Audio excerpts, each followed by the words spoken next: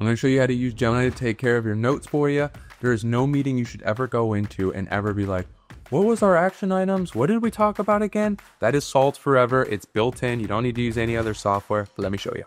All right, so if you open up the Google Meet, you're gonna see this beautiful message now. Use Gemini to take notes. So it's easy as that. You're gonna hit start on that, confirm, make sure you're also transcribing, because I like to do a lot of things with these transcriptions later, and to make sure, hey, if the notes didn't pull out what I want, I can go back in, use a different AI to then ask questions on it, right? Amazing. Confirm, hit join now, you start your chat.